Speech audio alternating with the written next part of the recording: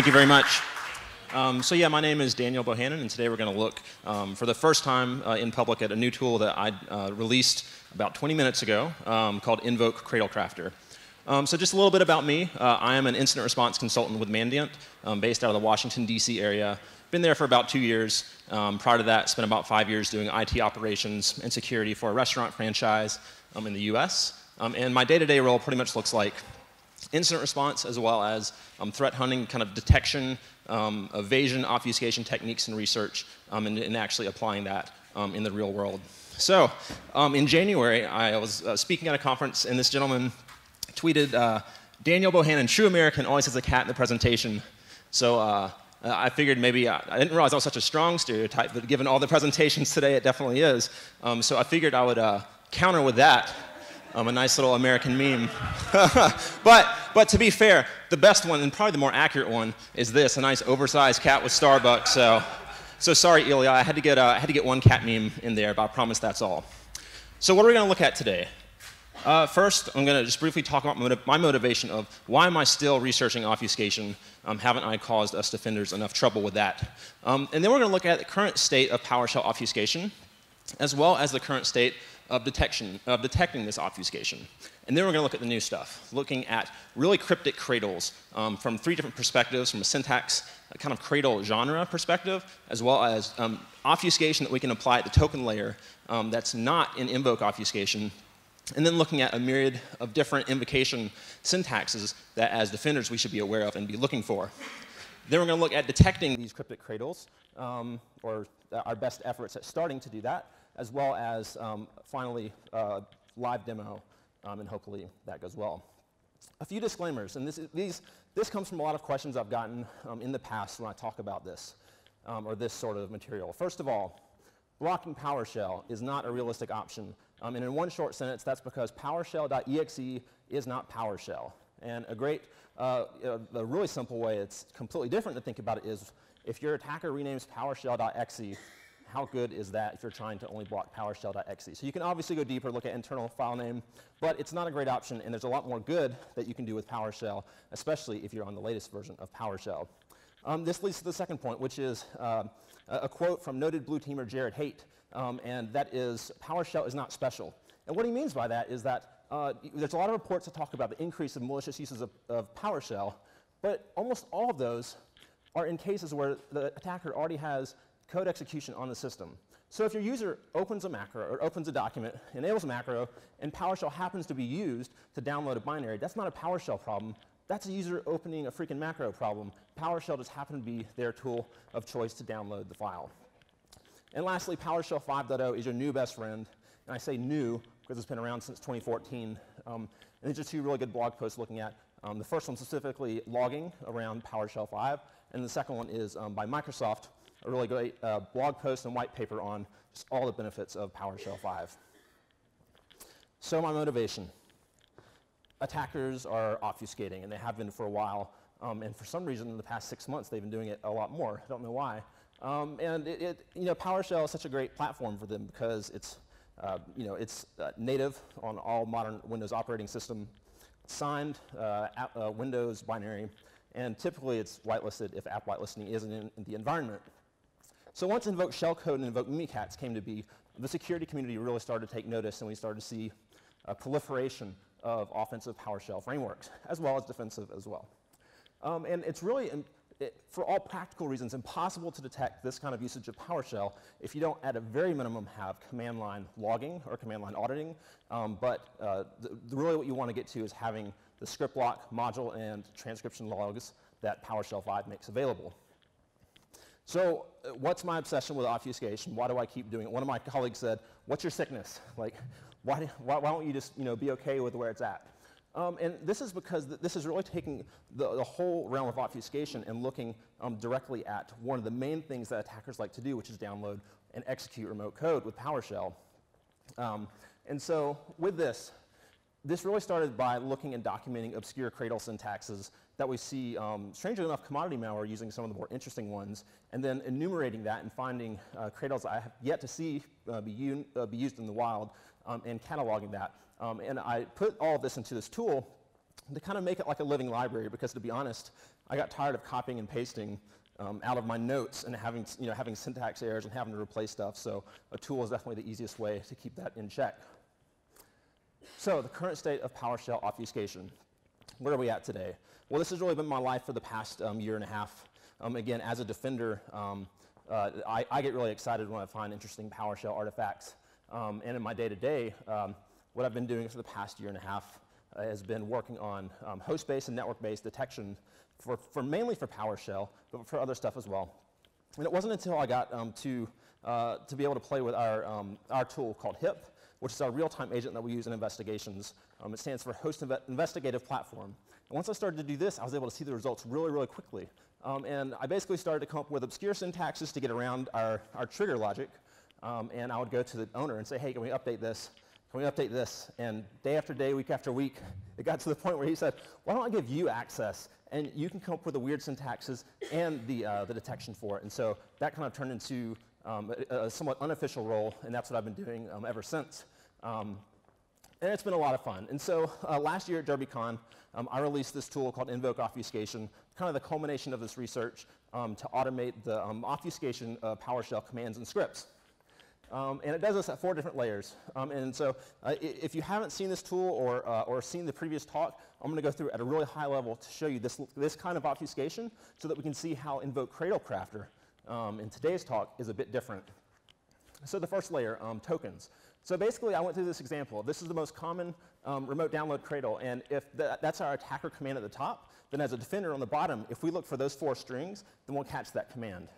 But basically, we're going to walk through and see if we start obfuscating, we can actually bypass that detection. So we're going to obfuscate the command and update our detection. So for example, we don't need system dot. We can remove that. Anytime you see a string, we can concatenate it. We can use double quotes, single quotes, white space, etc. When it comes to methods, download string is the most common because it's memory only and it's a string, an expression. However, it is a method of the net.webClient class. And there are a ton of methods. And I want you to look at these 4. So download string, download data, open read, which is the one that I've only seen once or twice, and then download file. These are 4 that in invoke obfuscation, it will never substitute one method for another because it's actually changing the result. If you go from top to bottom, you have it returning an expression, a file to disk, a byte array, or a byte stream. And so there's additional wrappers you need around that command to convert it back to an expression to invoke it. So invoke obfuscation will never do this, but Invoke-CradleCrafter can. And that's the whole point. Additionally, so invoke obfuscation will say, OK, if we have a method, we can put single quotes around it. We can put double quotes around it. And once we do that, we can actually put a tick mark, or like a lot of tick marks. And then after that, we can look at arguments, do a lot of different stuff as well. So we'll just use tick marks in this example. When it comes to commandlets, these are the 3 options that are in invoke obfuscation. If we see a commandlet, it doesn't matter what it is. We can add tick marks. We can concatenate it as a string and then invoke it with a dot or an ampersand. Or we can reorder it, basically any string manipulation, and then invoke it with a dot or ampersand. But in Invoke-CradleCrafter, we can be more creative. And the reason this isn't in invoke obfuscation is because there are some fringe cases in which it actually doesn't work as expected. And so since we're dealing with more tightly constrained syntax in Invoke-CradleCrafter, we can use different obfuscation. So I've chosen to implement this kind of obfuscation. So we can use get command or this 1.0 syntax for get command and actually use wildcard. So instead of new object, that wildcard happens to return it. And instead of get command, we can use an alias, an alias of GCM. And instead of calling execution context as a variable, we can use wildcards on the get variable alias that way. And so at this point, we're left with invoke expression. And when it comes to invoke obfuscation, we pretty much just dealt with IEX or invoke expression or a little bit different stuff like this, using automatic variables or environment variables and pulling out the letters I and E and X and then invoking that. So in the last 2 releases of invoke obfuscation, I added a set of IEX syntaxes like this. And we're going to see there's quite a bit more in Invoke-CradleCrafter. Oh, I lied. There's actually another cat picture in there. All right, 2 strikes. 3, I'm out. I'll have to sit down. So I hope that's the only one. So that was token level obfuscation, the first of the 4 categories. Second, we have string level. And this is really simple. Basically take your entire command, treat it as a string, and then do any string manipulation, and then just invoke it with invoke expression or whatever else you'd like. Third, we have encoding. So the current public version of invoke obfuscation has these 6, ASCII, hexadecimal, octal, all the way down to secure string, which is technically encryption, and bitwise XOR. And the fourth category is obfuscated launchers. And so with this, we can do things like echoing the PowerShell command into PowerShell dash or PowerShell.exe input. And what this allows you to do is push code to PowerShell standard input. And so you can see these are sysmon logs. So PowerShell's arguments doesn't actually contain the command, but its parent does. Now you can take this a step further and set your PowerShell command into an environment variable 1, and then set PowerShell dash in environment variable 2, and then echo var1 into var2. And we've actually seen f-kʒn do this as recently as this February. And this is what it looks like in the event logs. So the arguments of the actual command content are actually pushed all the way up to the grandparent process. There's an interesting post, John Lambert from Microsoft. If you're not following him, you definitely should. He tweets a lot of really interesting things, evil things that he's finding in the wild. And he posted this doc. It had some interesting obfuscation going on. And Nick Carr, a colleague of mine, tweeted and said, hey, we've actually seen f-kʒn doing this. Here's a decoder that I pushed to GitHub to decode this. And then another colleague of mine, Ian All, said, yeah, this lines up really well with some samples that we've been seeing. And so you can see the screenshot here. f-kʒn is setting this command in the very bottom variable. On the very bottom, they're setting it in variable 1. In variable 2, they're setting this PowerShell dash. And then what you actually see on the command line is command echo var1 to var2. Does that look familiar? So in the first phase of Invoke obfuscation, this is how I did it. But I actually took it one step further in later releases and basically created environment variable 3, which is the contents. It is literally the command echo var1 pipe var2. And so now all you see in Invoke obfuscation is command/c var3. That's it. And so these are the current options. Again, in the public version of Invoke obfuscation, here's the latest that's there. And that standard N++ is the example that we just looked at. So that's some of the recent stuff in obfuscation that we've seen attackers using. So what does detection look like for this? Well, hopefully there's examples out there where AV is catching some of these scripts that are obfuscated at the token layer. I've still yet to see it, but again, hopefully that they're catching up. And one thing to keep in mind is that obfuscation does not affect heuristics. So if you're looking at PowerShell accessing LSAS memory space from Invoke Mimikatz, obfuscation is not going to help you there. It's still going to perform that action, but it will likely get around detection of the script itself unless you're doing some interesting stuff that we'll talk about. It's been really neat to see some of our technically competitors in the industry updating their command line detection for some of this obfuscation. So that's been really exciting to see. A lot's changed since the initial release of Invoke obfuscation, so I hope that they've been keeping up. But overall, that's my goal is that we all as a community across all industries will get better at detecting this kind of activity. And it's been really neat to see APT32, which is a Vietnamese attacker, also known as Ocean Lotus, using Invoke obfuscation. I think their inner command is stuck because they go through a lot of layers. I've spent a bit of time in the past couple weeks de-obfuscating and kind of hating life for a little bit, but it's been really interesting to see how they're using it. So some interesting things, if you're not aware of these, that I think are going to be beneficial in detecting this kind of stuff. One is AMSI, the anti-malware scan interface. And this allows registered AV vendors to access mostly de-obfuscated content from a lot more than just PowerShell, from BVScript and several others. But ultimately, it still relies on the AV vendor having a signature that will detect on that content. And today, still really not seeing it being flagged on any of this. And hopefully that will change very soon. The other one is from Lee Holmes, and he was actually on the PowerShell team at Microsoft, and now is currently a lead security architect for the Azure team. And he has this great blog post actually looking at Invoke obfuscation output. And he created these two functions that is on his GitHub of frequency analysis and vector similarity. Really cool stuff. And this has been the kind of stuff that I get really excited about, and I've been doing some research on the side to look more into that. All right, for the new stuff, more crafting encrypted cradles. You know what? I know what this next slide is, and it's another cat. But this one is really the last one, I promise. This is the last one. And I had to put this in here because Moar, I'm obviously using a different spelling than what's in the dictionary, but it comes from Moar plus roar, more very loudly, I suppose. So these are the three categories of new stuff that we're going to talk about today. When it comes to cryptic cradles, the first category is just obscure syntaxes, no obfuscation whatsoever. So Matt Graber actually tweeted this last week. This is actually a download cradle, IWR. an alias for invoke web request. It was introduced in PowerShell 3 or later, so you don't see it that much, because typically, red teamers and attackers like their stuff to work on PowerShell 2 or later, but it totally works. So we'll look at this in a lot of other ones. Then we'll look at obscure token obfuscation. And again, completely different obfuscation than what you see in invoke obfuscation, but it allows us to take a command like this and transform it into something like this, all through really interesting means of enumerating commandlets, methods, members, and properties. Then we'll look at some obscure invocation syntaxes, looking at some PowerShell 1 syntax, PowerShell 3 syntax, and several others. So, breaking it down into two categories, and this is how the tool does it as well, disk-based and memory-based. Disk-based, Commodity loves disk-based stuff because they're downloading an exe to run. But I think disk-based is actually really overlooked, and it's sad because it has some interesting potential that a lot of people aren't looking for. One would be, what if you just always downloaded your payload to the profile script and then just ran PowerShell? Now everything in that script gets run, nothing on the command line. Pretty interesting stuff. Obviously, it's all going to be in PowerShell event logs, but sadly, most people don't have PowerShell 5 or even 3 for that matter, so there's really not too much to do there. So download file, again, this is the most common one that we see Commodity malware using. We do actually see a bit of Commodity using bits admin. So bits admin is actually deprecated, but still works. And start bits transfers PowerShell's version. Now what's interesting about these?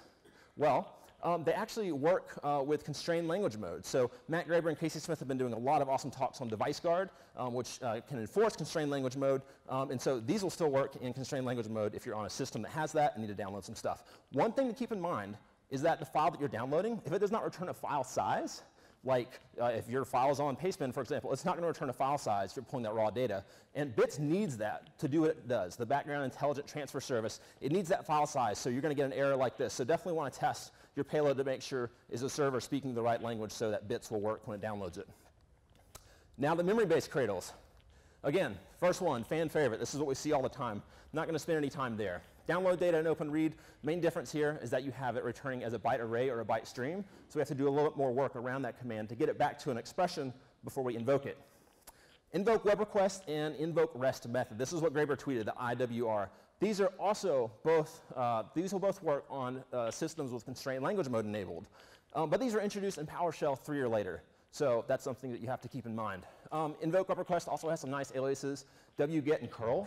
I don't think I've actually ever seen those being used, but they totally work. This is actually probably my favorite, which is really strange. It's not really that sexy, but it has some nuances that I think are just really cool. So basically calling the net HTTP web request class directly. And you're able to do this without having to say new object and then the class name. And you can actually do the same thing with 1, 2, and 3. Oh, that was not the laser. You can do the same thing with download string, download data, and download file and open read, but it's only in PowerShell 3 or later. All right. So that's number 6. Number 7, this one is strictly for the lulz. If you have money on getting a Cradle to work, don't put it on this one, all right? I considered not putting it in the tool, but I spent like over 50 hours on it trying to get it to be more reliable.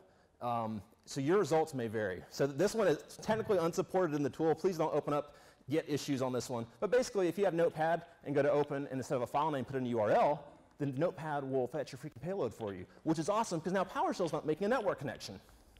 So basically, this syntax in this tool will automate that. It'll basically spawn Notepad off the screen, use send keys to send keystrokes to automate all this, Control-A, Control-C to select all, copy all, and then invoke the contents off the clipboard. Inline scripting. Oh, let me go back. COM objects. So this is basically PowerShell interacting with other applications through COM to have them go fetch the payloads. A lot quieter, a lot cleaner than send keys and notepads. You don't have stuff flying up in front of the user. These are really, really cool. And then the last two are inline scripting and precompiled scripting. So basically, PowerShell can host several other scripting languages. C# is the default, but JScript, Visual Basic, etc. And so you can basically put in this case, this is C#, put in your code, and then just do add type. And what it'll do on the target system, it will compile and execute that code. Now, if you want to be a little quieter, you can precompile it and just load the bytes directly onto your target system. The thing you have to keep in mind is that there has to be compatibility between the versions of the .NET compilers that are on each system. All right, that was looking at the obscure cradles. Now, what does obfuscation look like? How is it actually different than invoke obfuscation? Well, let's take a look at the same basic download cradle. So we have our member obfuscation, or sorry, our method obfuscation here. So download string. One thing that we can do is say, OK, this is a method of net.webclient, the class. So what if we just say new object netwebclient.psObject.methods? It's going to give us this huge list of all the method names. You could also do the same thing in a lot cleaner syntax with getMember. And both of these are options in the tool. But we'll stick with psObject for this one. Now what we can do is then enumerate that and say, OK, I want to know where the object name is download string. And then we see there's actually two. There's an overloaded definition. Well, I would actually just like the name of that. Now that gets me the string download string. And so what really makes this fun is see download string. What if we just randomly select from a set of nice wildcarded strings to get download string? And you're going to see this theme repeated greatly. So now this becomes a string download string. So now we're going to pop it up into the command. And if you notice that .invoke, this is necessary for PowerShell 2, but it's not necessary for PowerShell 3. But everything produced in this tool, unless it explicitly says 3.0 or later, it will work across the board. So that .invoke will be there. New object. So how does Invoke-CradleCrafter handle commandlet obfuscation? Well, we can use get command, new object, right? And then invoke the result that comes back. So we can use a dot or ampersand to invoke it. Get command can be any of these aliases. So we'll just choose command. And the new object, you guessed it, wildcards. So randomly select one of these in the tool. Now that's our new object. Now something really interesting here. Since we obfuscated download string, we've actually introduced another new object. So the only reason I bring this up is because I spent way too much time making this work because I'm really OCD about this kind of stuff working. But basically, the whole code is comprised of tags and embedded tags so that at any point, if you ever introduce another new object, it will take on the identity of the original one. So both are going to be replaced. And this gets really, really big really fast when you start to look at some of the bigger cradles. In addition, we could have used this just randomly selected 1.0 syntax to do the same thing. Pretty disgusting, right? And this one is actually, you can see down here, this is finding the 1.0 method get command name. That's the one that it shows there. Other things that are being obfuscated behind the scenes. So invoke obfuscation does so much obfuscation, but you can't really control what it does where. With Invoke-CradleCrafter, since we're dealing with such a smaller command, I wanted to have almost full control over every piece of it. And you'll see in the tool that hopefully it gets you pretty darn close to that. These are some of the options that will be obfuscated randomly behind the scenes that you don't necessarily get to explicitly select. So where object, we can use any of its aliases there. And then for like, I see a lot of detections built on stuff looking for like -like. That's going to burn you because you can use -c-like for case sensitive or I-like for case insensitive. So there's a lot of those things that you need to keep in mind when you're writing detections for this kind of stuff. In addition, $$, this is for the current variable. Well, it hit me one day when I was looking at the automatic variables about page. It talked about this variable called underscore. I was like, oh my gosh, that's that. So we don't have to use $underscore. We can use get variable or any of its aliases underscore. In addition, -value only can be any of these substrings because of how parameter binding works in PowerShell. And we could also do .value. It gets crazier from there. So we can also use get item variable or GI or item or the aliases there. In addition, you can just throw like a forward or backslash after that colon and it still works. We can also do the same thing with get child item and any of its aliases. So a lot of options there for that current variable. Another thing we can do with Invoke-CradleCrafter is since the only input this tool will take is a URL from you of where your stage payload is, it'll take a post-cradle command. So again, if your cradle is invoke mimicat script, you probably want to run after that invoke mimikats -dump creds whatever. So you can enter a command afterwards, and we'll see why that's important for the tool to have in some of the invocation syntaxes.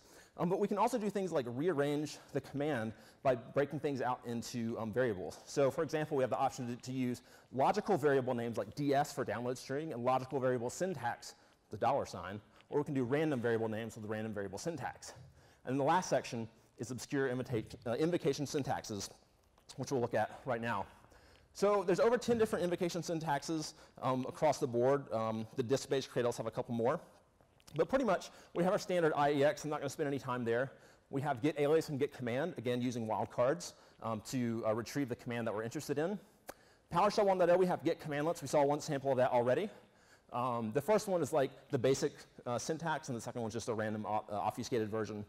Invoke script, PowerShell 1.0 syntax to execute an expression or a script block. We then have invoke command, which this is going to force us to need to cast an expression to a script block before we invoke it. PS run space. This one's really cool. Matt Graber actually had this idea a couple months ago and shared it with me. And it's basically just creating a PowerShell run space, shoving the code in it with this add script, and then a .invoke, and you're off to the races. Concatenated IEX. This is the one I've had the most fun with. It gets a little crazy, as you can see. So let me cover these last three real quick, and then we'll come back to that. Invoke is workflow. This is PowerShell 3 or later. Pretty darn close to Invoke-CradleCrafter, except everything's confined to the workflow.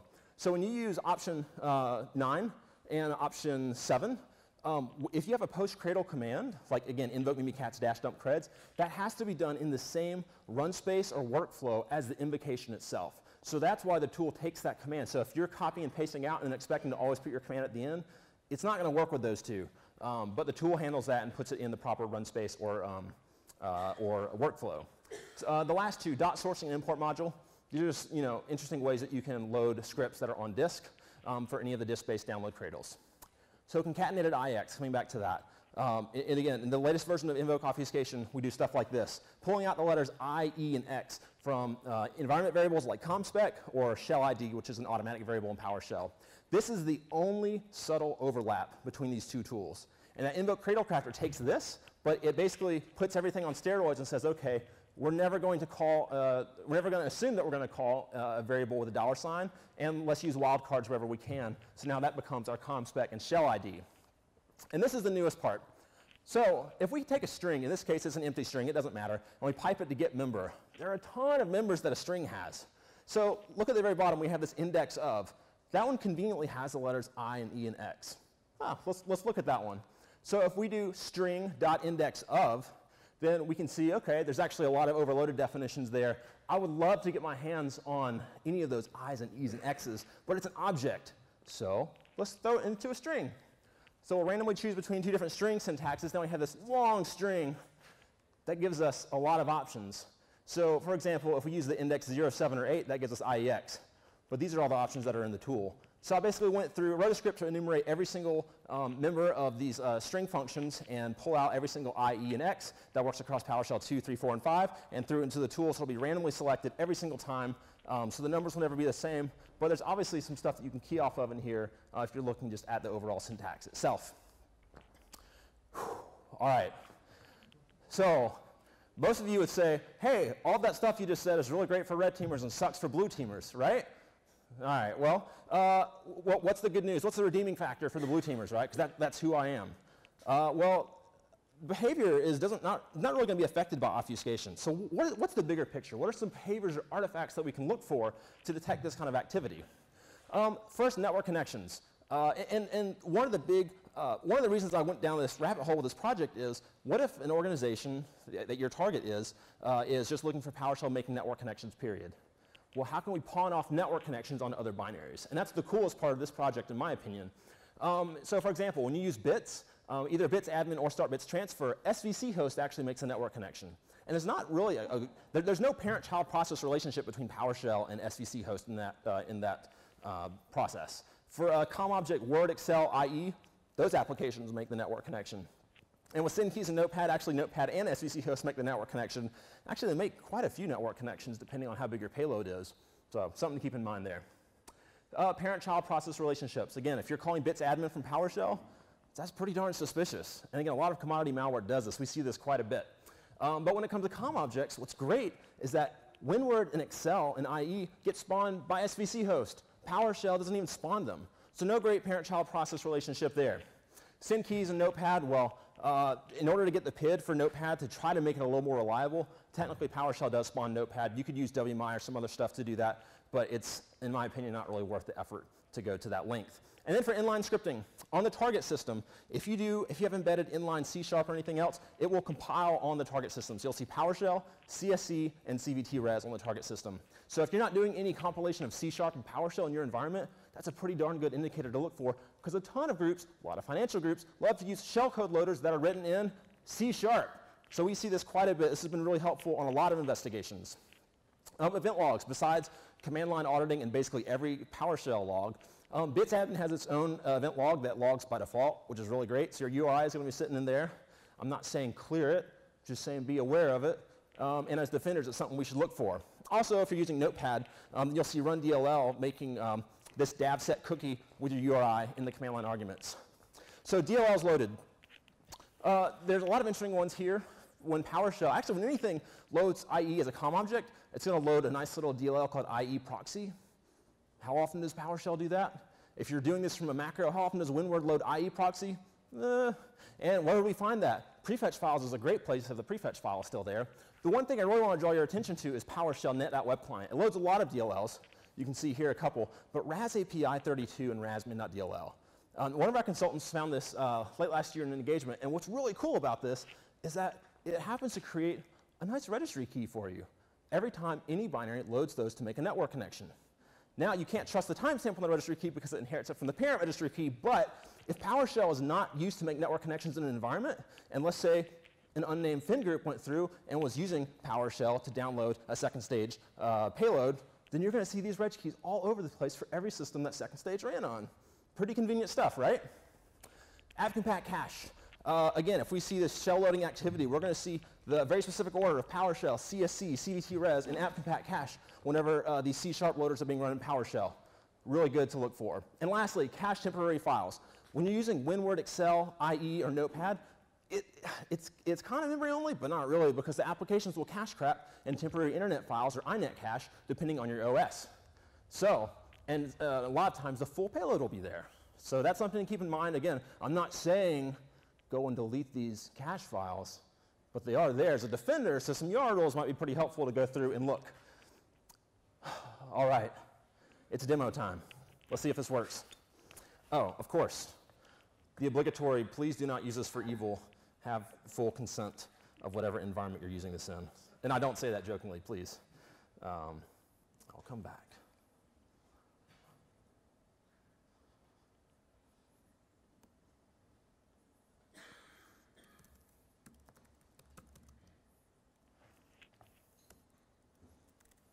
All right, can y'all see that all right?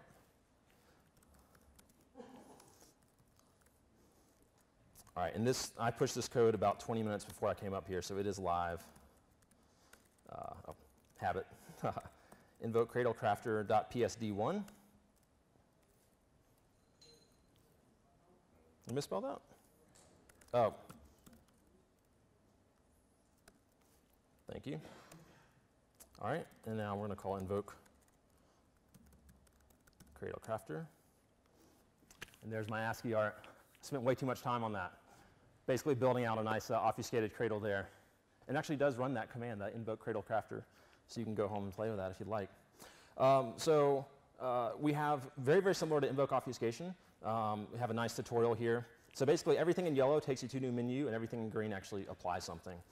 So if we go to the tutorial, you'll see step one is basically setting your fields. So URL and then path and post-cradle command are optional. So for example, let's do set URL, bit.ly, zifcon ASCII. We'll see what that is later. All right, so we have memory and disk as our two options. So memory, you can see here very clearly if it's PS3 or later, it's in bright red. So please don't yell at me if your stuff doesn't work on PowerShell 2 because it's pretty darn explicit in the tool. So PS web string, if we go here, I took a lot of pain to go through and actually build out information every time you enter a new Cradle context to say here's artifacts, behaviors, indications that this thing may have just happened, so that as blue teamers, we have no excuse to not be looking at these artifacts. And as red teamers, you can make a more informed selection about what Cradle you want to use in what situation. So please do look at that. And if you see any errors, please let me know, and we'll get those updated. Rearrange. By default, this is a one-liner command here. If I do multivariable, it'll break it out into normal variable syntax and normal variable names. Now, if you notice here, that URL is in blue, right? So again, I took way too much time on this. Any input that you have, which is your URL, a path, and post-cradle command, will always appear in blue. So when the command gets really crazy, you know what's the stuff that I contributed to. The whole command will be white except for the thing that just changed. So all the yellow pieces, all the things that just changed. So if we do random variable, those are all the things that changed there. And I really took way too much time doing this because the point of this isn't to create some hack tool. It's to help inform users of how you can substitute these pieces and why it still works. So we'll leave that rearrange option. Commandlet for new object, again, the default is just do-object. We can use git command. So in this case, it's using git-command Now it's using command. You'll see it's using random invocation operator as well as wildcard string. So we'll go with that one. Method, download string is the default. Number 2 would be the PS object enumeration. So this is our wildcard that is selected for download string. This is almost the same except it's using get member instead of ps.object or psObject.method. So we'll go with that one. Invoke. So by default, I do not add an invoke function. And the reason is because sometimes you probably don't want to run that Cobalt Strike stager on your system, but you want to make sure, is this Debo's guy's obfuscation, is it actually working? Let me just make sure before I add invoke that it actually downloads the payload. In this case, we'll just go ahead and add an invoke, and again, we have our regular invoke syntax before or after. Get alias is 3, we have get command, pretty much all the things we walked through, and then 9, of course, my favorite is doing randomized IEX concatenation. So we'll go with this. And now, we can just run test, and if it works, there we go, I heart f-kʒn. So this is our payload, right?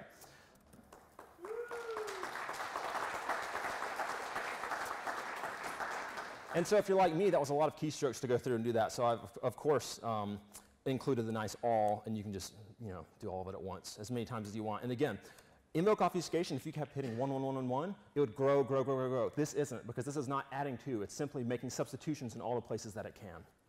So typically what I'll do is I'll go through and I'll put all obfuscation, and then I'll go back and start to pick the ones I want to make sure. I want to make sure it's this syntax. Let me go through and repeat, repeat until it's the syntax that I like.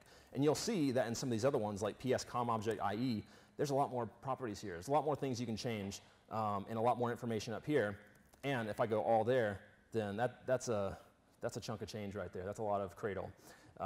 So again, I hope that the colors are informative and actually help convey what's happening behind the scenes. Right now, there's a few Cradles that are still in testing, so namely the inline C# and the bits.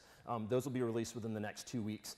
So bear with me on that, but I feel like this is enough to get off to the races and get a good head start on when it comes to testing these from a red team and blue team perspective. So closing comments. Please do not run away from PowerShell, because a lot of people are saying that. There's so much good that PowerShell can do, and the logging and security features that come with PowerShell 5 are insanely good. Just so few people have them. And I totally realize that it produces a ton of logs. And there's some research that I'm working on to help make available some techniques, as opposed to me just saying, hey, you should look for like a lot of characters and frequency analysis. Like it'd be cool if there was an open source thing that actually just did that, right? So anyways, hopefully more on that later. My message, upgrade to PowerShell 5, please. Even if you don't have the capacity to look at the stuff, like turn on the logs, aggregate the logs, and if nothing else, just set up a cron job and start grepping through for something. Like we all need to start somewhere and get these small wins and expand our detection to include more and more artifacts that we looked at on this list. And as always, you'll hear me talk about breaking our assumptions of what we always thought a Cradle would look like. And again, like, what if Notepad's downloading the payload, or what if IE or something else is? And how would that bypass some of our detections today, and how can we make changes to not be bypassed? And we need to accept that we're going to miss stuff. We're all humans. And there's people way smarter than me that are doing stuff we've never even thought about before that hopefully we'll find in an investigation at some point and write a blog about or something. But ultimately, we can't expect to be able to solve all of this in one fell swoop. It takes time. It takes failing. It takes repeated tries and tries again. And the most beneficial thing that we can do is to share both successes and, more importantly, failures with the community so that we all get better together in forums just like this. So huge, huge thanks to a lot of my colleagues, in particular Nick Carr, Ian All, and Matt Dunwoody. They really make my job extremely fun and make hunting just unbelievably cool.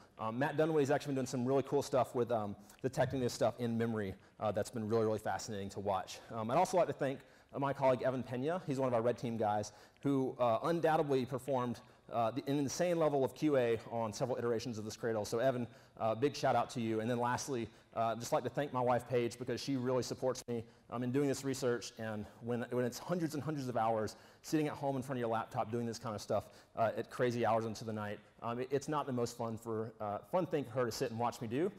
So I really do appreciate that support. That was a lot of content. And I would like to say that please reach out to me on Twitter, and I'll be around all day today, be around tomorrow as well. So please come talk to me if you have any questions, criticisms, comments. I'd love to talk to you and hear what you have to say. And from the bottom of my heart, I've had the best time in Poland. First time here, awesome time at f-kʒn, so thank you very much for having me.